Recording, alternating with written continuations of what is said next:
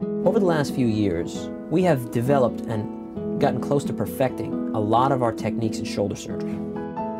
We started out by doing open surgery for the shoulder.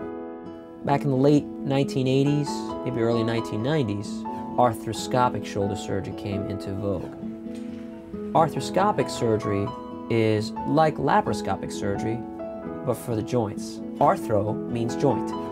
So the arthroscope is essentially a small camera that we used to help us do open surgery. So the camera is about the size of this pen. And what will happen is the arthroscope will be placed through a tiny little keyhole in the side of the shoulder, the front of the shoulder, or the back of the shoulder, even the top sometimes. I'll put the arthroscope through the keyhole, and then this scope is attached to a television screen. So I'll just watch the screen as I'm doing the surgery, and using other instruments, pass the instruments through the other keyholes.